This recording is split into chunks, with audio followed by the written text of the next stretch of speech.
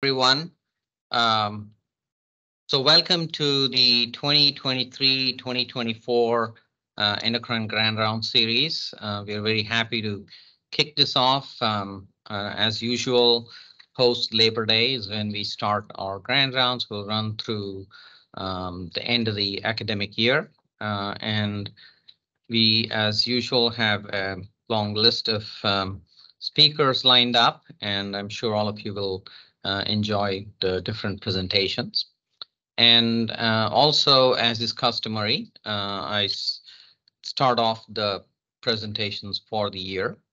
And before that, I would like to thank all the people who helped put these things together, particularly from the molecular endocrine perspective, Carrie Kling and Copper Wintergers for arranging the pediatric endocrine topics. And we have some good outside speakers who will come over the next year to give us some talks. So today I thought I will talk about this topic of obesity because, we are hearing a lot about it. And the thing about turning the tide on obesity, exploring the causes of obesity and the role of glucagon. So I kind of combined some things which are very contemporary in terms of very recent publications this month or last month that there were publications on this topic, including the title about "Are we turning the tide on obesity?" It was a one-page editorial in Science last month. So I have no conflicts to declare. So I'm going to review some of the understanding of the complexity of the causes of obesity, discuss some hypotheses that try to explain the causes of obesity. And then I'll talk about glucagon because that now is kind of one of the new kids on the block for the treatment of obesity. Also, because it turned 100 years, a couple of years ago, we talked about insulin, which was 100 years, and now it's glucagon's turn. And we will look at glucagon receptor agonism in obesity and how that could play a role, and particularly with the dual agonists and triple agonists, which are being studied in phase 2 and phase 3 clinical trials. So just to give you a background, this is from the World Obesity Foundation's data. And this really is talking about what will happen, the way the obesity epidemic or pandemic is going on. It's expected about 58% of the US population will be obese by 2035. And I just wanted to contrast it with Japan, where it is still going to be 8%, which is like an extremely low rate of obesity. And also, when you look at the cost, so right now in 2020, it's about $312 billion a year, and that is going to go up. That's the healthcare costs. And that will go up to 467 billion by 2035. And so, but again, at the same time, in Japan, they're turning it's about $19 billion now, and it'll be $27 billion by 2035. So it has a huge healthcare impact. It has huge economic impact. And so there is something that is to be better understood. And so we had to figure out what to do with this problem. How can we manage this? So what I did was, I recently read this series of articles, which I found very interesting. So I have included them, almost all of them, not in my presentation. And I was telling Dr.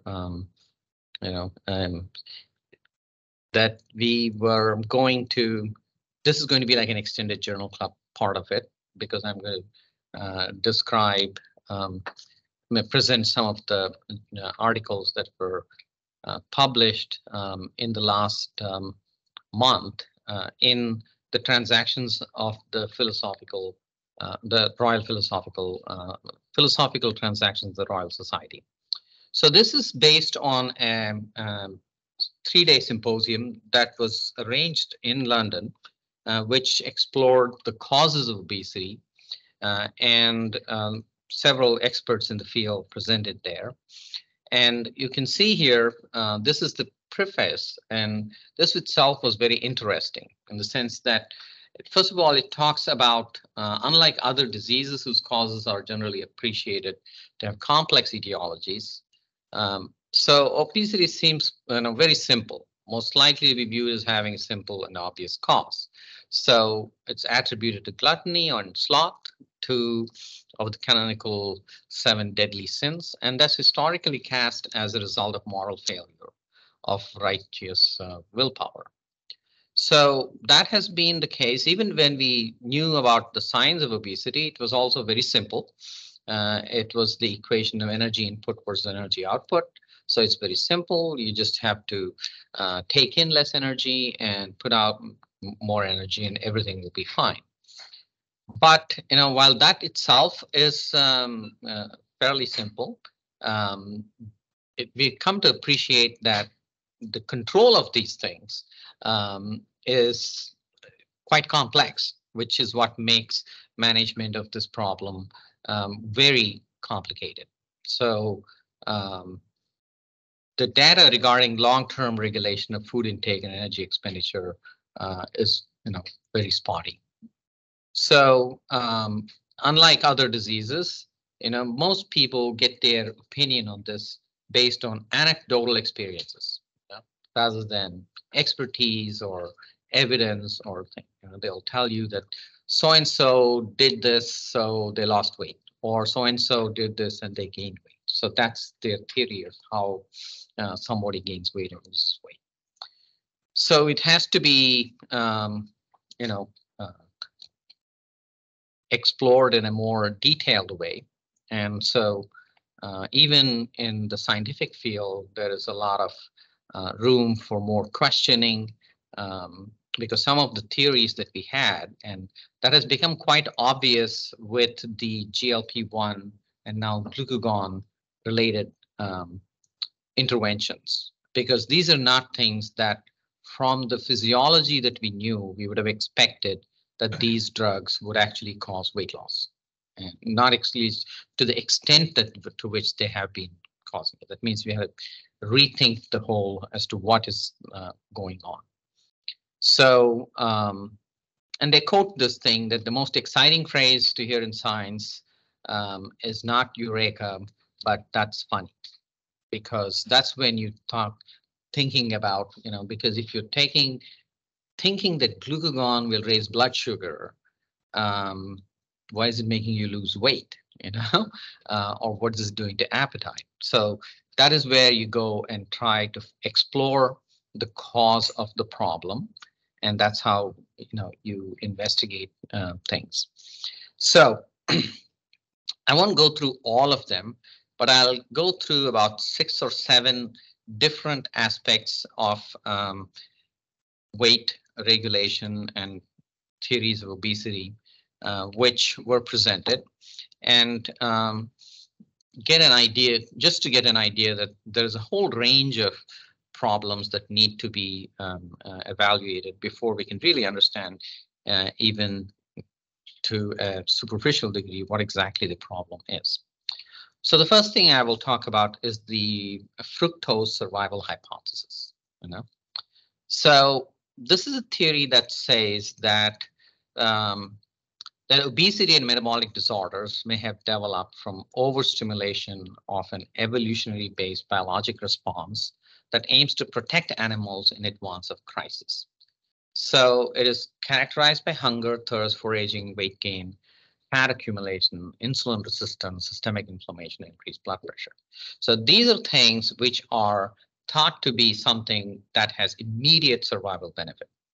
So that, if you put it in overdrive and it remains in that way, will cause some long-term consequences, which cause cardiovascular disease and other things. So what is very good for the immediate survival response is not good in the long term. So this can be by by ingestion of fructose or by stimulating endogenous fructose production by the polyol pathway. And fructose reduces active energy in the cell while blocking its regeneration from fat. So I'll show you that in a diagram. And this happens through, by intracellular uric acid, mitochondrial oxidative stress, inhibition of AMP kinase, stimulation of vasopressin. And then the mitochondrial oxidative phosphorylation is suppressed and glycolysis is stimulated. So it's aimed to be modest and short-lived. The response in human is exaggerated due to gain of thrifty genes, coupled with a Western diet rich in foods that contain or generate fructose. So, when you look at that, this is the normal weight regulation pathway. That means, you're isocaloric, you're maintaining your ADP fat stores in balance. So in a hypercaloric state, there is an increase in fat, a decrease in ATP, but then, there is a self-correction that occurs, and the opposite happens here. Now, in the fructose survival pathway, what you're having is that you are not going to, you're going to reduce the ATP, this increased energy intake, there is leptin resistance as a result, and you get more fat accumulated, and because there is, you have to generate more ATP. So there is a balance that is eventually reached, but then it ends up with higher amounts of body fat. And this can occur with either endogenous pathways or exogenous pathway by which you can generate the fructose.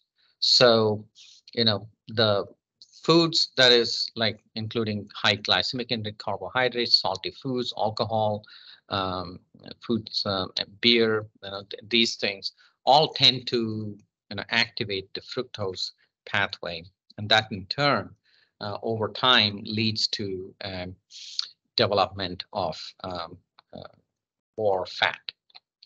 And this is a more detailed thing as to how fructose does this, as to what it does in terms of the immediate energy requirements and how this actually blocks the pathway and lowers the ATP levels inside the cell, which then increases hunger, increases food intake, weight gain, fat synthesis and accumulation of insulin resistance, dyslipidemia and BP. So eventually it will restore the ATP levels, but at that time it is done at the expense of more accumulation of fat.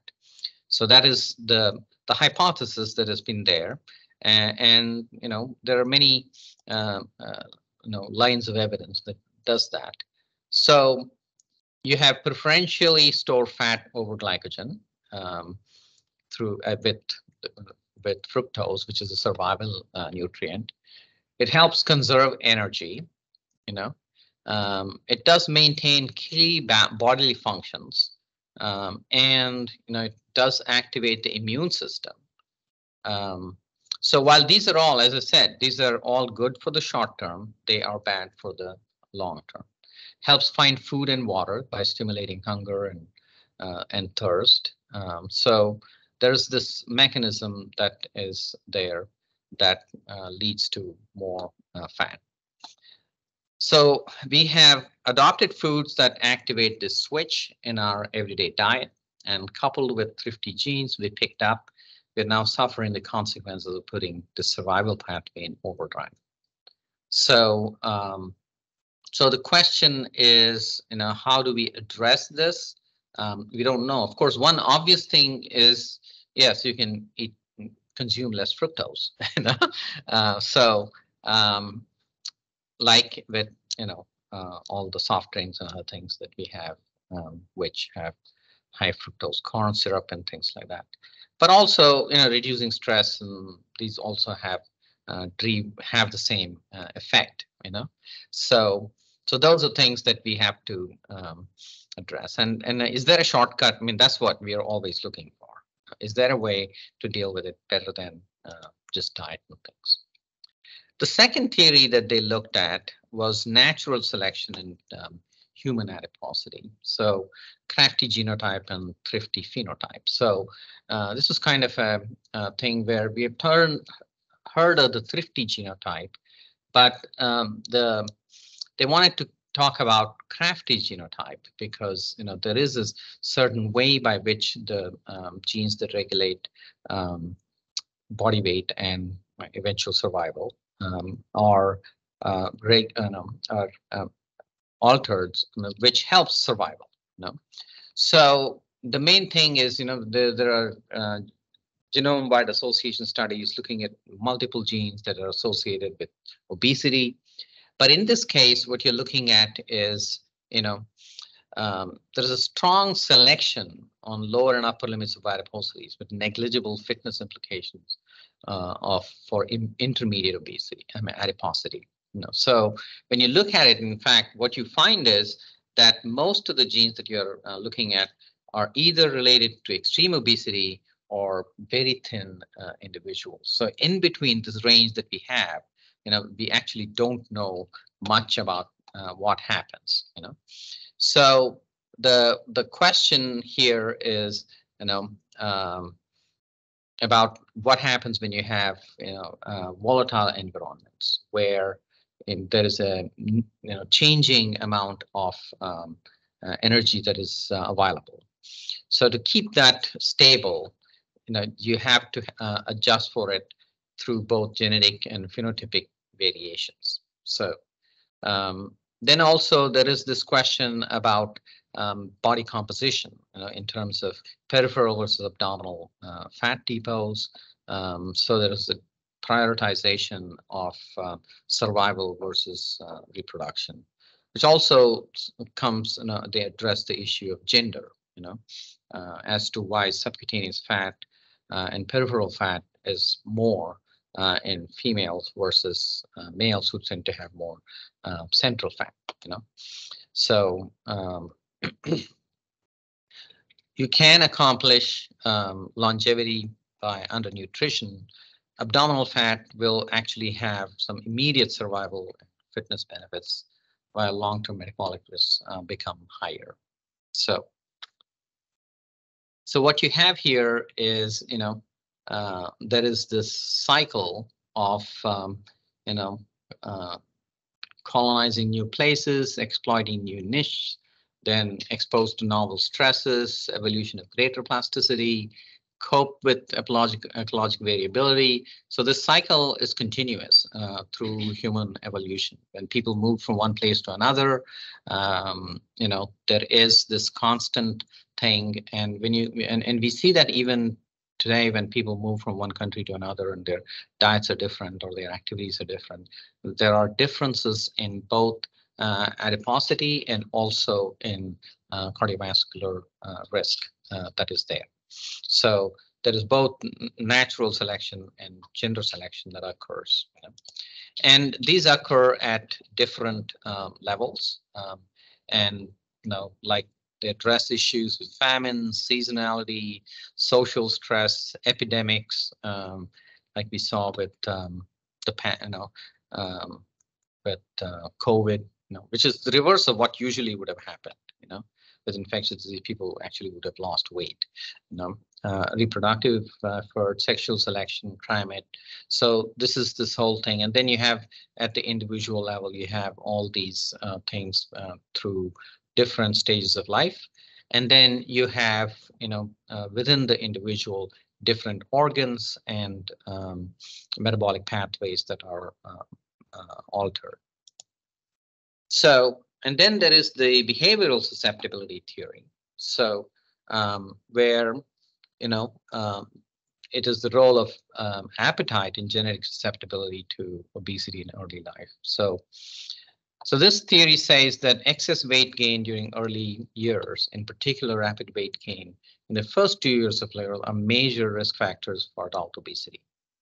And here, our pediatric colleagues would be very familiar with this type of topic, where the the complex interaction between gene and environment, because there are genetic factors that determine the appetite and food intake and obesogenic environment and other behaviors. But at the same time, there are environmental factors. So, but there is so much variance that is seen that there's still not clear as to how the two will interact, how the genetic factors and environmental factors early in childhood actually determines what happens to them when they are adults. So that is another area that is of significant import. So you have environmental and genetic factors that regulate appetite, which then in turn have metabolic factors that control satiety and regulate satiety hormones, and social factors and food availability, then positive energy balance and weight gain. Then this looks at different individuals. There is high genetic susceptibility to obesity. Then you have food supply. So depending on different factors, the actual percentage of obesity. So if you have high genetic susceptibility and abundant food, you'll get very high rates of obesity. And you have all these intermediate things. But there certainly is a lot of variation in these. So what about cognitive processes in the development of obesity in humans? There are a lot of studies that look at the ability, the association between cognitive function and obesity, and it works both ways. That means that the question of decrease in cognitive ability and weight gain, is it the cause or effect, is somewhat difficult to delineate, because metabolic syndrome and Western diet does alter brain structure and cognitive function. So is that what is, kind of perpetuating this problem? But there is evidence to show, both in humans and animals, that decreased cognitive function actually increases food intake and decreased physical activity, and therefore weight gain. So that is one of the factors that may play into this whole thing. Then you have body composition issues. That is, fat-free mass and resting metabolic rates are determinants of energy intake. So most of us would think that fat mass determines energy intake, but it's actually fat-free mass that determines how, so the higher the fat-free mass, the higher the amount of energy intake that is there. Fat mass actually has the opposite effect of decreasing energy. That's the normal regulation that is there. So that the models of appetite control has to be developed, which will incorporate these and see whether exercise or something might actually, how it might play into this whole system. So, this is a complex neuronal circuitry integrating physiologic inputs and outputs. So what you have here is that physical activity has both acute and long-term effects. So it has effects on body composition itself, because it will increase fat-free mass, which increases resting metabolic rate, which then has a tonic energy demand and drive to eat. And then you have fat mass, which with leptin and other adipokines, you have a tonic inhibition of energy intake. With complex, and it also exercise also has effects on gastrointestinal physiology and gastrointestinal hormones, which regulate appetite, including CCK, GLP-1, ghrelin, PYY. So there's episodic signals and biomarkers that are there. So there is this complicated relationship between body composition and energy intake. So when you look at that, now fat-free mass has most of its effects through its resting metabolic rate. So its effect on energy intake is largely through what it does to resting metabolic rate, and some effect which is direct. And then you have fat mass, which can work both directly and also indirectly through energy, eating behavior. So this is a questionnaire, which is the Dutch eating behavior questionnaire. So this has its effect on energy intake through the eating behavior. So, so this is a complex interaction between your body composition itself and weight regulation. The other thing that is about maternal obesity. So what is the early life impacts of maternal obesity? So that is, again, currently the number of pregnancies, which is complicated by obesity, in developing countries, more than 50% of pregnancies are in women who are overweight or have obesity, and associated with increased risk of many adverse outcomes for both the mother and the baby during a pregnancy and at birth. But the long term, that is that maternal obesity before and during pregnancy is associated with increased risk of cardiometabolic disease later in life. So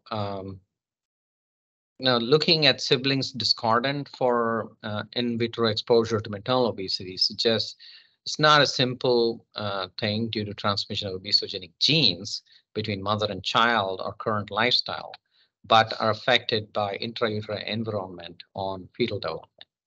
So there are long-term consequences of exposure to maternal obesity during development of cardiometabolic health of the offspring.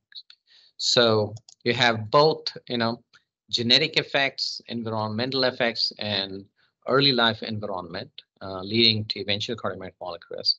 And within this here, you have altered development and functional function of food intake pathways occurring in utero, congenital heart defects, hypertrophy, hypertension, and increased risk of these for the fetus. And then you have epigenetic changes that alter gene expression, which eventually could lead to permanent changes in the offspring and also in the mother. So, weight during pregnancy is another major area of interest.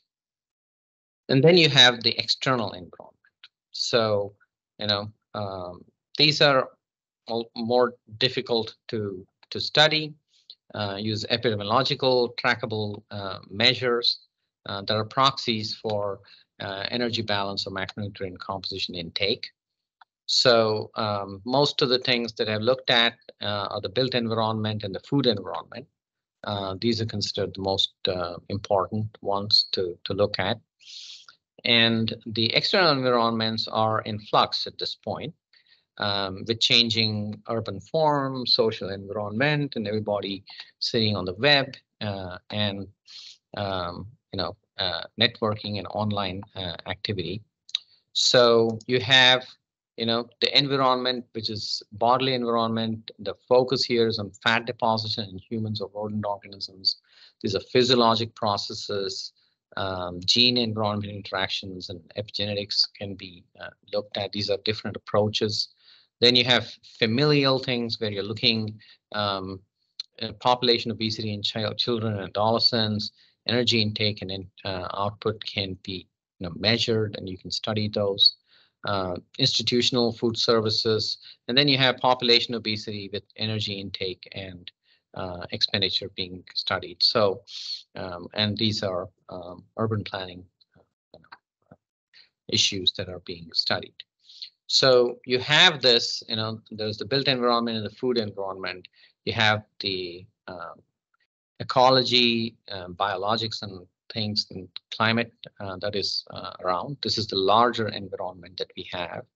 And then you have the family and institutional and the social web. And then you have, the social behavior, culture, politics, economics, all of these play into this. And then you go down to the person, self, individual, and then you have the physiologic level. So these are multiple layers which are being addressed. So if we want to break down these things, the continued global increase in the prevalence of obesity, as I said, this conference was held last year. So what we have is that there have been advances in the biological understanding of the biology and physiology of weight gain and maintenance. There is considerable lack of information as to exactly what happens. So the first thing is that the consensus was reached that obesity is not a reflection of diminished willpower, but rather multiple complex factors. And I think that is often a difficult thing for patients to understand. They think that we are very judgmental when tell them to do one thing or the other. The accumulated evidence suggests that continued focus primarily on individual contributors will be suboptimal in promoting weight management at a population level. The reason I say that is because whatever we have, whatever medications we give are all at an individual level. And, I'll come to that briefly in the next slide. And, we need to consider biologics and physiologic processes within the broader context of socio-demographic and socio-cultural exposures, as well as environmental changes to optimize research priorities and public health efforts. So you should have system-level approaches so that there are both systemic and group-specific environmental determinants that often serve as barriers to otherwise efficacious prevention and treatment options. So this is a huge problem because we know that when we try to address this at a larger scale, we don't have the resources or the structure to address this. So this was the article that was published last month in Science editorial. Said here, turning the tide on obesity. And that's why I chose this topic to talk about. So here it says more than 1 billion people worldwide have obesity and many more are overweight. With emergence of new, highly effective weight loss drugs, might the fat decades become a closed chapter in the history of public health? So that was quite a bold statement, and we think that GLP-1 analogs will be forever. People will be born with, with a GLP-1 pump or something like that. It doesn't look like that, But the prevalence of obesity steadily advanced, disproportionately affecting marginalized racial, ethnic, and socioeconomic communities. In 2022, the World Obesity Foundation predicted that the global economic impact of overweight and obesity will be 4.32 trillion by 2035. So it's a pretty expensive thing. So now obviously we have these GLP-1 and GIP, GLP combination drugs, Will these blockbuster drugs turn the global tide? And if so, for everyone or just an advantaged few? So the talk about it's a boon for pharma, but a challenge for patients. In that lost weight is regained when you stop the medication. So that's, these are forever drugs. You can't stop them. So, so that's not the solution to the problem. What are the risks of taking these drugs for life? We don't know that. Does habituation occur? Will they dissuade people from regular exercise, which carries distinctive health benefits? So those are all questions, in addition to some of the issues that are related to how, other aspects of how weight loss itself might affect overall behavior and health. So we are entering an era in which effective obesity treatments exist for the first time. Prevention efforts that address all of the factors that contribute to obesity must be bolstered, not abandoned, to ensure that next generation will not require lifelong medication to maintain metabolic health. So I gave the first part of the introduction mainly to highlight that this is a complex problem. We can't just tell patients to eat less and exercise more. It's just not, you have to know more about how to deliver that whole thing. And even though we have these drugs, that we have to look at the long-term consequences of trying to use them. So I went on to the next thing, which is the newest thing that has come about from last 2 weeks ago, I think, from the New England Journal, retatrutide, which is a triple agonist, which is related to glucagon. So thought I'll talk about 100 years of glucagon and 100 more, So, everybody knows about the discovery of insulin and all this stuff in 1921. But a year later, Kimball and Merlin, they tried to replicate this. And what they found was when they injected the pancreatic extract, the first thing that happened was the glucose went up, So they said, oh, there's something, they found something else, So they called this factor glucose agonist, and for short, glucagon, So over the 3 decades, the hormone status was not generally accepted, but several groups have explored the possible mechanisms and, used different terminologies. And you can see here, this is the timeline from 1922 to 2023. So you can see here the discovery of glucagon, and there was a long gap.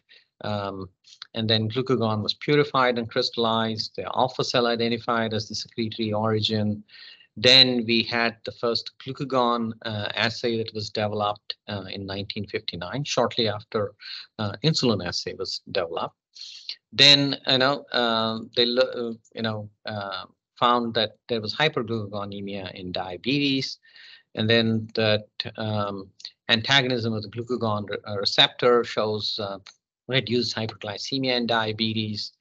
And then, of course, the dual agonist was first in 2019, and then now the triple agonist, which was in 2023. And then also the establishment of the liver alpha cell axis. So glucagon, even to this day, for most of us, other than writing a prescription for Gvoke or, one of these glucagon preparations, we don't pay too much attention to it. We don't use it as a drug. We don't have it. But it is quite interesting, important, and key regulator of energy metabolism. This is just the same thing, but this looks at the alpha cell and the glucagon and milestones of discovery, just to say that the alpha cell itself was identified only in 1907. And glucagon purified form isolated in 1948, and the localization of glucagon to the alpha cell was in 1962. And then, of course, a series of things that looking at it. And, it took them quite a long time to look at the human alpha cell, single cell transcriptomics, looking at the regulation of glucagon secretion and how, what it does. So one of the problems was that glucagon, unlike insulin, has a family of proteins. The proglucagon molecule has, this glycogen-related polypeptide. You have glucagon, you have major glucagon fragments, you have glucagon 1 to 61, you have glycentin, oxyntomodulin. So they're all very similar. So trying to develop an assay that would measure one and not the other, and because these all of these gut hormones are made in the gut and secreted into the portal vein and into the circulation, the data initially was very conflicting, and people had to be sure that what they were measuring was pure glucagon and not something else. So it really took some time, and the regulation was more difficult to study because of the way how it responds and how different hormones that are related respond. And also because glucagon acts both through the glucagon receptor and also through the GLP-1 receptor. So its effects are more varied. So this is the proglucagon molecule. The pancreatic cells, they process mainly making glucagon and the larger glucagon 1 to 61, whereas in the enteroendocrine cells, you have the other proteins, glycendin, GLP-1, GLP-2, IP2, and oxyntomodulin. So these are two different sizes. So it depends on which proenzyme convertase is there. So if there is more of PC2, less of PC1, you'll get these. If you have more PC1 and less PC2, you're going to get the other set of hormones. So the regulation of glucagon secretion, again, is through different things. One is, of course, is through glucose, but there is also the role of insulin, which itself can cause an inhibition of glucagon secretion. So it has, stimulation of glucagon secretion. So you have, and then it also works through GLP-1 receptors. So there are several drugs such as GLP-1 analogs, SGLT2 inhibitors, and neprilysin inhibitors. They also modulate by direct or indirect mechanisms. So there are multiple ways by which glucagon is regulated and secreted within the normal human person. It acts, as I mentioned, through both the glucagon receptor, which is a classic G protein coupled receptor, and also it has some signaling through the GLP-1 receptors, which all add to their overall regulation. So what are the stimulators of glucagon secretion? Hypoglycemia, protein meal, amino acids, fatty acids. And then you have, these are the metabolic stimulators. Then you have stress, cold exposure, parasympathetic nervous system, and sympathetic nerves. They all regulate increased glucagon secretion. Then you have a whole series of hormones, including adrenaline, cholecystokinin, gastrin-releasing peptide, ghrelin. You have oxytocin, vasopressin, and VIP. They all are stimulators. And then you have inhibitors, which are hyperglycemia or glucose, carbohydrate, meal, non-essential fatty acids. Then you have ketones, then ATP, GABA, and zinc, insulin, amylin, GLP-1, leptin, certain, and somatostatin all inhibit secretion of glucagon. So there are multiple regulators of the glucagon secretion. And within the islet itself, the alpha cells interact with the beta cells and the delta cells. And there is, a regulation within each islet of the secretion of glucagon. So it has a very complex mechanism to maintain normal glucagon levels. Now, there are opposite effects of glucagon and insulin on different physiologic processes. Like glucagon will increase, glycemia, whereas insulin decreases glycogenolysis, gluconeogenesis, glycolysis, lipolysis, lipogenesis, amino acid turnover, ketogenesis. You can see all of them. They have opposite effects, of each other. The physiologic actions of glucagon, in preclinical studies, you have decreased appetite, increased cardiomyocyte survival, decreased glucose uptake in the muscle, visceral adipose tissue increases lipolysis, brown adipose tissue increases thermogenesis. In the liver, it does increase hepatocyte survival. In clinical studies, decreased food intake, increased heart rate, decreased gastric emptying, decreased peristaltic motility, increased resting energy expenditure, increased GFR, hepatic glucose output, ureagenesis, lipid oxidation are all increased, and it decreases lipid synthesis. So these are the physiologic effects that you see in humans. And this is a very interesting thing because one of the first things that was done when looking at glucagon as a drug was to use it in fatty liver disease. And that was based on some of the physiology that looked at the effect of alpha cells on the liver and the liver on the alpha cells, what is called the liver alpha cell axis. So glucagon secreted from the A cells acts in a feedback axis on glucose, amino acid, and lipid metabolism via the glucagon receptor here on hepatocytes. They modulate in turn what happens to glucagon secretion. So that glucagon stimulates amino acid transport and ureagenesis, resulting decreased circulating concentration of amino acids, reduces glucagon secretion as amino acids stimulate glucagon secretion. So glucagon increases hepatic beta oxidation, decreases lipogenesis, lowering the circulating concentration of free fatty acids. So in metabolic disease, what happens is that there is hyperglucagonemia, which then leads to a series of problems of having more. So in this case, when the amino acids do not enter the urea cycle due to glucagon resistance, so just like insulin resistance, there is glucagon resistance in metabolic syndrome. That leads to increased circulating levels of amino acids.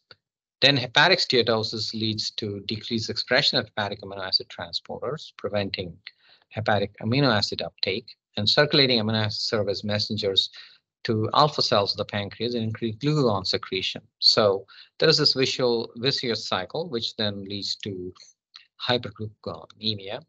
So hyperglucagonemia in turn causes decreased beta oxidation, increased lipogenesis, so there's more fat in the liver. There's increased glycogenolysis and increased gluconeogenesis. So all of which causes some increase in higher amounts of glucose, and then of course changes in amino acid metabolism. There's also a decreased clearance that can be seen if there is a reduction in renal function. So there are multiple pathways by which hyperglucagonemia actually worsens the problem of hepatic steatosis. So what should we do if we want to use this to our benefit? So if you do glucagon agonism, it will increase hepatic glucose output, increase amino acid catabolism, actually will decrease hepatic fat content and increase hepatic lipid oxidation, decrease hepatic lipogenesis. And then you have blood pressure and increased cardiac enotropy. Then you have increased insulin secretion, decreased food intake, increased energy expenditure, and decreased gastric emptying. Antagonism, of course, would have the opposite effects, decreasing hepatic glucose output and decreasing A1C. And in the pancreas, of course, alpha cell hyperplasia, beta cell proliferation, increased body weight, and increased liver transaminases. So the net effect, hyperglycemia contributes to hyperglycemia, and the liver alpha cell axis encompasses glucagon's effect on glucose, lipid, and amino acids. Glucagon agonism rather than antagonism shows promise. This was what they wrote way back in 2008 or 9. So then it also has an effect on appetite regulation. So it does control food intake. This is the neuronal pathways by which it works on the hypothalamus and the arcuate nucleus and acts mainly through the AGRP, agouti-related protein peptides. So it does decrease food intake, and it also has an effect on increasing energy expenditure and also It has increased lipolysis, decreased lipogenesis, increased ketogenesis through its effects on white adipose tissue. Through this sympathetic nervous system, it would have an effect on brown adipose tissue and increased thermogenesis. So the net effect is going to be a decrease in body weight. So there were some studies starting in the 1950s to try and see if glucagon has any thermogenic effects. So right up to now, the studies have not been overwhelmingly positive. There are some studies that show that it is, and most of the studies are probably not as conclusive. However, the mechanism that is postulated is that with glucagon, there is a, as I mentioned before, that there is some increase in sympathetic nervous system activity with more brown adipose tissue and at the level of the white adipose tissue, and that there is an increase in energy expenditure, which favors weight loss. So these are different glucagon-related, glucagon agonists that have been developed. So this is the original glucagon. It is highly specific, poor solubility, poor stability.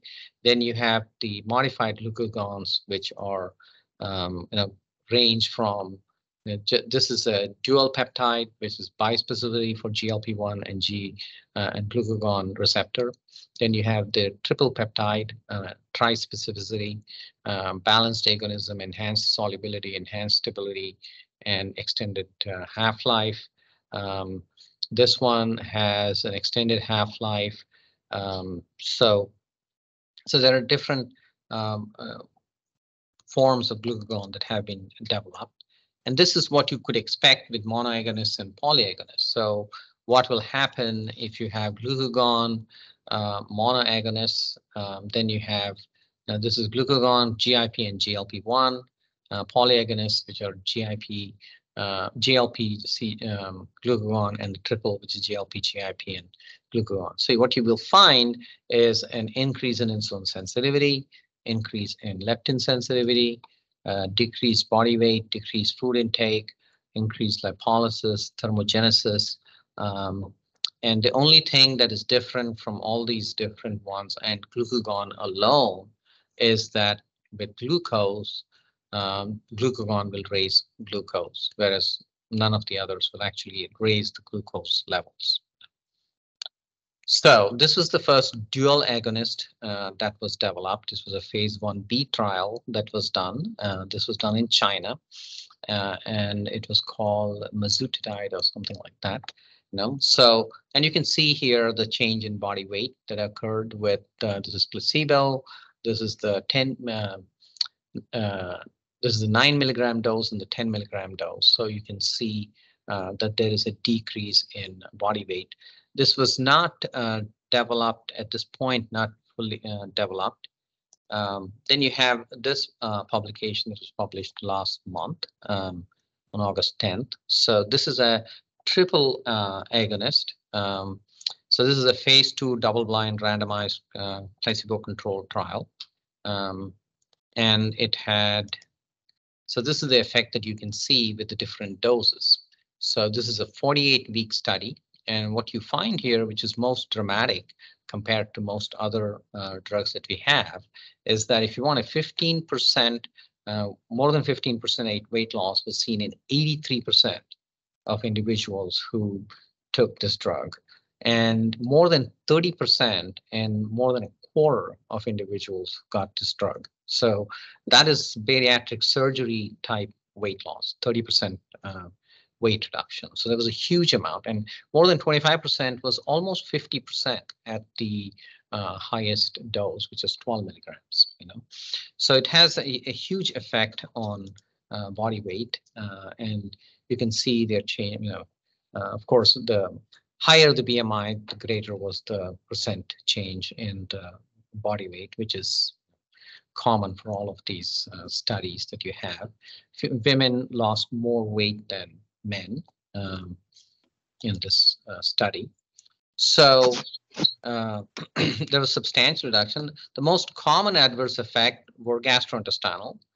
These were dose-related, were mostly mild to moderate in severity, and were partially mitigated with a lowering of the dose. So the dose-dependent increase in heart rate peaked at 24 weeks and declined thereafter. So it has had a significant impact.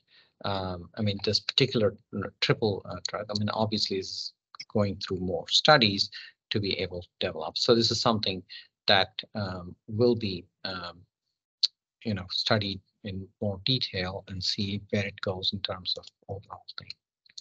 So I'll summarize it, but obesity is a complex disease with many different causes. New understanding of potential cause of obesity may lead to better approaches to long-term prevention and mitigation of the obesity epidemic. Now, glucagon has several actions that could help in body weight regulations, and clinical trials of long-term safety and efficacy are ongoing. So I end my talk here and welcome any questions. Thank you.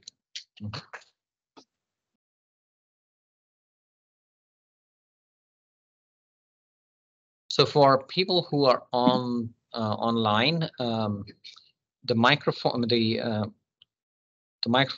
your microphones won't be working. So if you have a question, you can type it in the chat.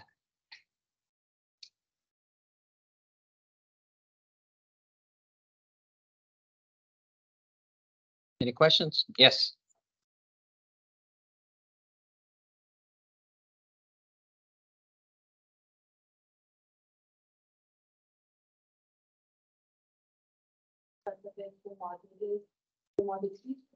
That had more side effects or no? Can we like the glucagon give it to diabetic patients? So when they have used it in people, these were obesity studies, so they were not diabetic. But they have studied it. The net result, I mean, unless you have way out of control diabetes, the net effect because of its effect on GLP-1 receptor, because these are triple agonists, so that they end up being actually lowering the blood sugar. Yes. It seems that when you talked about cognitive, and I noticed like a lot of ads in the fast food places, and they show a sandwich with all the stuff in it, and that immediately turns me off.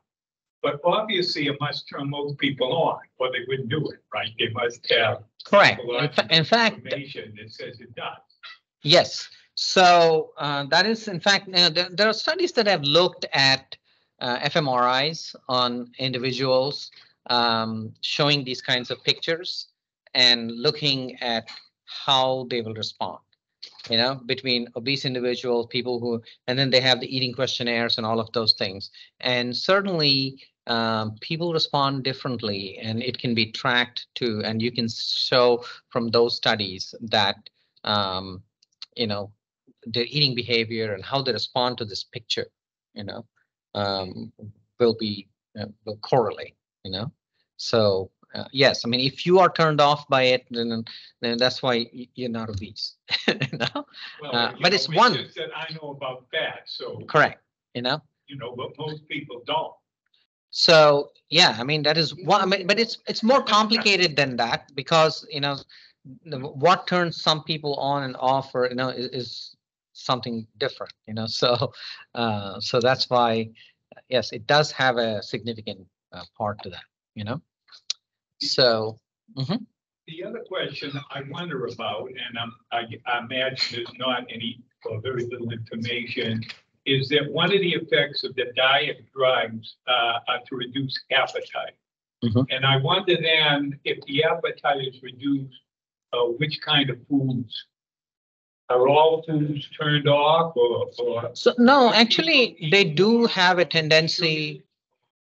Right. They have, in fact, they do have an effect on higher energy foods that they turned off, And interestingly, for the GLP-1s, it also lowers, any alcohol, it will decrease craving for alcohol. So there are more than one thing that it will affect. And with the triple agonists, there is also an increase in energy expenditure. So with these drugs, there's an increase in energy expenditure too. So there's both a decrease in appetite and increase in energy expenditure. So there's a question here about how do you convince a person to go on a weight loss program? Well, I think the main thing would be to talk to them about the thing and persistently and explain why they need to do that. It may take several visits, and there are ways to try and gradually nudge someone to, the response to your initial approach may be somewhat, resistance, but over time you can convince most people to do some sort of a diet. And then there are other ways by which we can help them go through a program for weight loss. And could the study of Prader-Willi syndrome give us any insights? Well, Prader-Willi, so the monogenic obesities are a separate thing altogether, because most obesity is polygenic. So in some of these diseases where there is a specific gene that is defective and that causes the weight gain, then we can target it. Like the one drug that is now available is the smetmelanotide, which is for those with Lawrence-Moon-Beetle syndrome. So there, it is addressing the MC4R gene, and you can use that drug for that mutation. So you can use some of these which are targeted to a specific mutation, but they are the minority. So in the majority of patients, we're not going to find it. But of course, the hope is that if we know the full spectrum of what all genes are involved, maybe we can develop individual drugs. But it'll be pretty expensive to give so many people targeted drugs. So yes, there is certainly a strong genetic predisposition to obesity. It is polygenic, though. The most common types of obesity are polygenic, but there are a number of genes that are linked to this. And then there are the less common monogenic obesities, where you have a single gene defect that can lead to obesity.